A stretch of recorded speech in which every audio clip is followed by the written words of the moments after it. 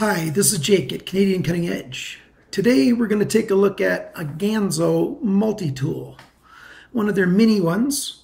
This is number 2019S. I'm assuming S is for small.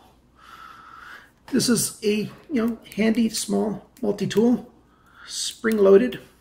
Come on down to the desktop with me and let's take a closer look at this. Okay, here we go. Let's start off with some size comparisons. This is a very standard size multi-tool. It's also a Ganzo one, but that's a full-size multi-tool, very normal standard size multi-tool. And that's how small that one is next to it. Or another size comparison, that's an Ontario rat. So the Ontario rat is that kind of size, and there's your multi-tool. There's your there's your rough comparisons. Let's put these things aside and let's talk about this multi-tool for a little while. Do I like it? I'm going to start off by saying you probably want to watch this whole review. Of course, I'm biased because I'm making the review. I think it's a decent little tool. All of the fasteners are Torx, so you'll be able to adjust this tool. Actually, I'm wrong. Some are Torx and some are Allen. I think in the US, a lot of people call those hex. All right, so let's talk about the size of this unit first. I'm going to close it up and we'll talk about it this way. We've got 2 3/4 inches in the length of each arm. That's about 7 centimeters. We've got about 1 inch and 5/8 across the widest part when it's closed, and about 1 inch at the most narrow part when it's closed. The thickness of it is about 1.5 centimeters, which is about roughly around really close to 5/8 thick. So that's how thick it is in your pocket if you're carrying it in your pocket. If you open it up, then the full length of it open is 4.5. Actually, when it's like this closed, that's 4.5 inches, which is right around 11 centimeters. I know all that doesn't really mean that terribly much. It's quite a bit smaller than your full size. It's got 10 tools on it. Of course, you've got your pliers, and this whole unit here we're calling one. You've got your needle nose pliers, you've got your larger pliers, and you've got your cutters right there. This is sort of your standard zip tie kind of tie. Cuts through that, no problem at all. I wouldn't use it to cut through metal. You'll probably dent those in. If it's something soft like copper, a copper wire maybe, but certainly nothing harder than copper. So that's the first unit. It's spring actuated, so that's really nice. I like it when they open back up on their own. Otherwise, you have to tuck your pinky back behind and do that manual thing. Very few machines do that anymore. Very few pliers do that anymore. Let's talk about the rest of the tools. You get at the tools while it's closed, which is quite convenient.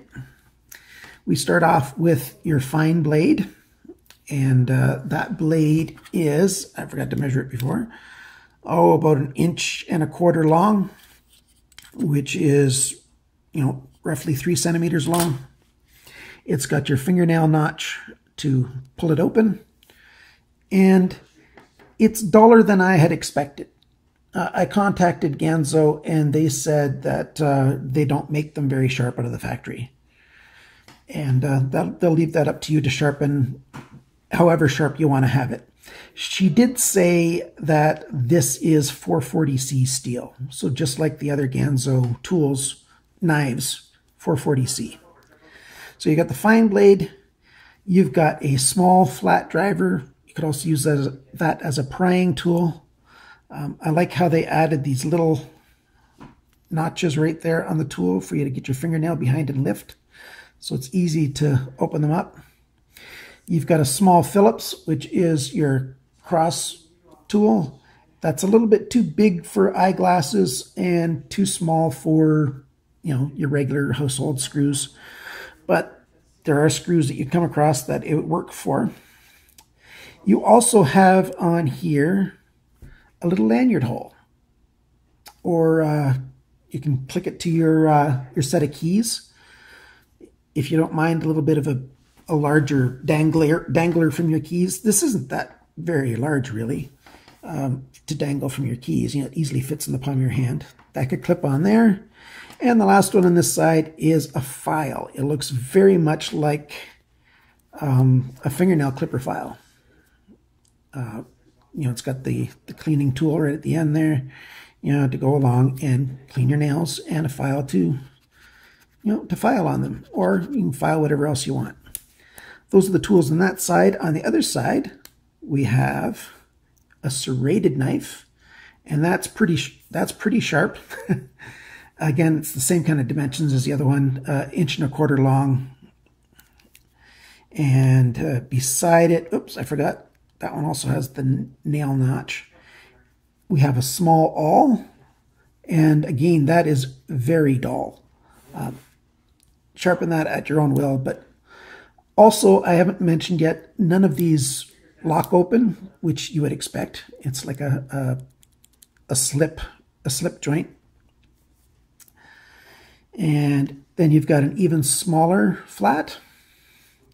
And finally, you have a little bit larger flat bottle opener. And this notch here is, I'm not sure what you would use that notch for. Right there in the middle of your screen, right at the base of this.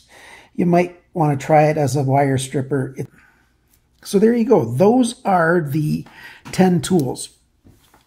Now let's talk about how it feels, the ergonomics, how useful it is. I've been carrying this for almost a week now, not expecting to ever need it. And, I pulled it out on 2 different occasions, actually 3 different occasions, just going about my daily activities. I've used the pliers. I used this to cut zip ties, opening packages, some packages that had zip ties fastening it.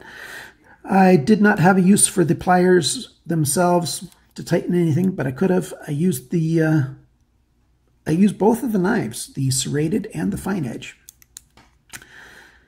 The housing of the arms here is steel, and it looks like a dark gray, bluish anodized. I'm not sure if it's anodized or not, but that's how it looks.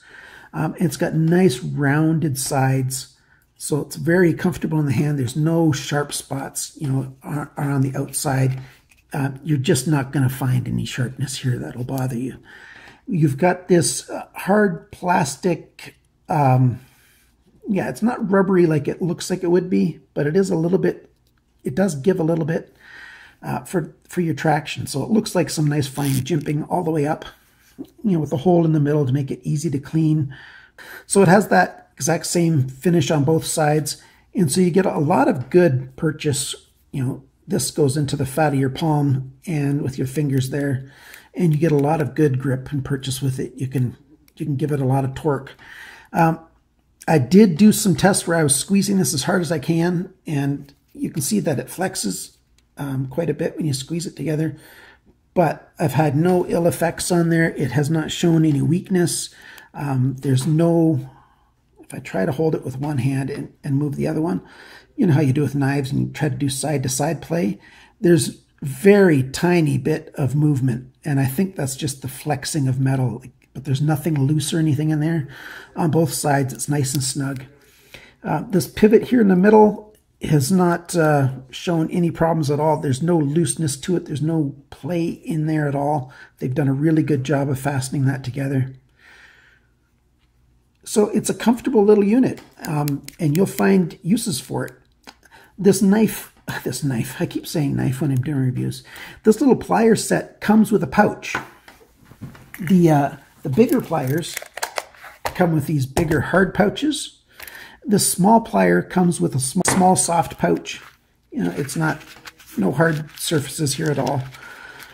But it's sewn together quite well. It's got Velcro that works. And you just close up the tool, stick it in, close it up. This fits 1.5-inch belt, or you can just close the pouch and drop it in your pocket like this if you don't want it to rub against anything, or just drop this in your pocket. Or, as we mentioned before, use that little hook, that little ring I mean, to put it on a keychain or some other system to hang it. It's a nice little tool. I see this online for just over $6. At that price, I say buy, buy, buy. It's, you know, buy a few, put one in your tackle box for fishing, put one in your glove box in your car. You never know when you're going to need a little tool. And at $6, at $6, that's $6 US, just over $6, you know, this is a steal. And I highly recommend it at that price point. Is it a super tool? No, but it's a very good tool for the price. Remember, guys, always cut towards your chum and not your thumb. Bye now.